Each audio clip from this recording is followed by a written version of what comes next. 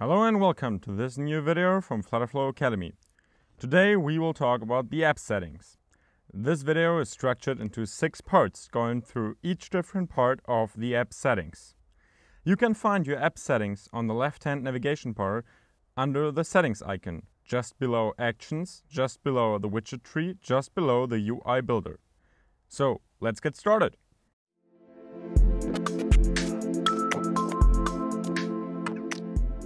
So right at the top of the app settings, you can change the project name. So when you started the project inside of FlutterFlow, you gave it a name. This project has the name App Settings, but I could change it to Hello, or I could change it to Welcome. And then you see immediately that my package name changes as well.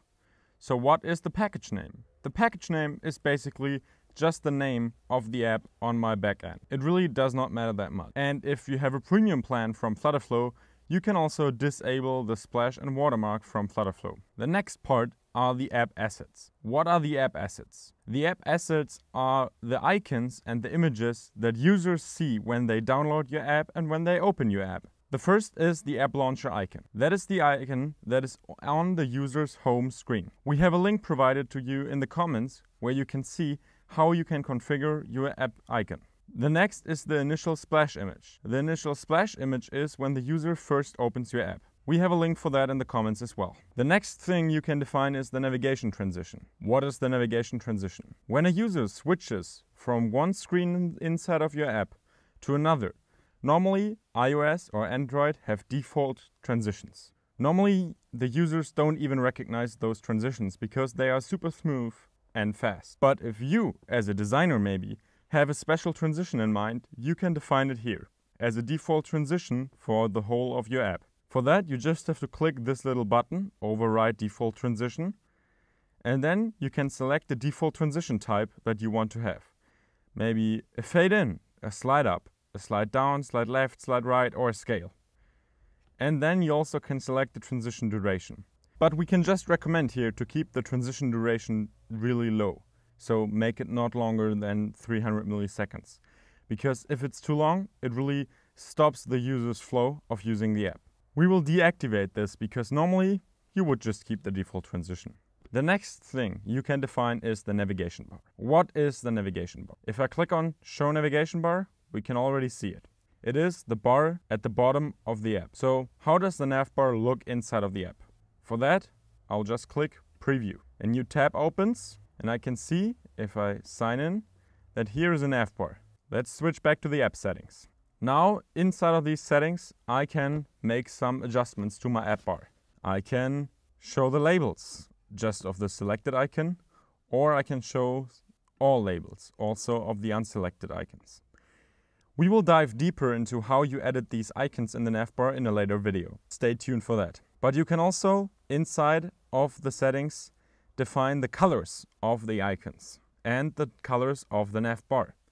For that, you get these advanced options color window for the nav bar color. So I can change it to blue.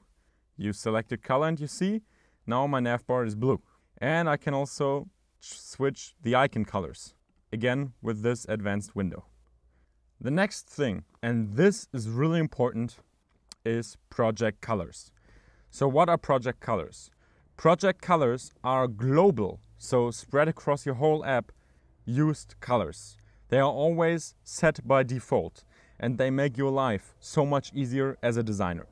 Because if you define your project colors correctly up front, you can just use them across all of the designs. What do I mean by that? Let's switch the primary project color from red to maybe a green.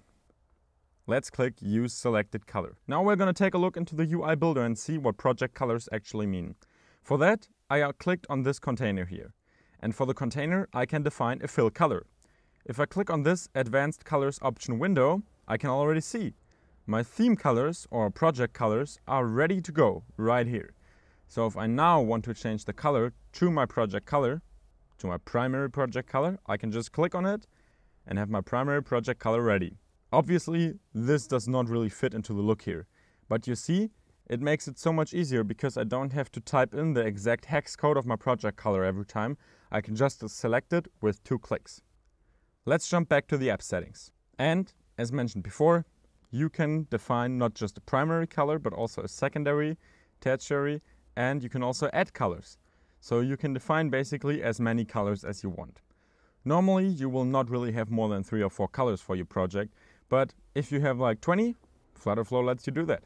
Now, let's go to the last part of the video, the typography. So what is the typography? It kind of works like the project colors. You can define 7 typographies, 7 fonts across all parts of the app.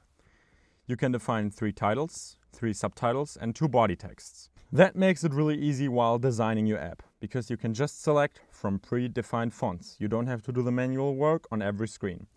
And another great thing, if you want to change maybe all the title twos across your whole app, you can just change all the title twos. So while using all these styles inside your app, you should choose carefully on which part of the app you are going to use which style. So where you use style 1, style 2, style 3, and so on and so forth. What are all options I have for my fonts? I can define the font weight. So if it's bold, extra bold, medium, normal, light, or extra thin, extra light maybe. Then I can define a font size.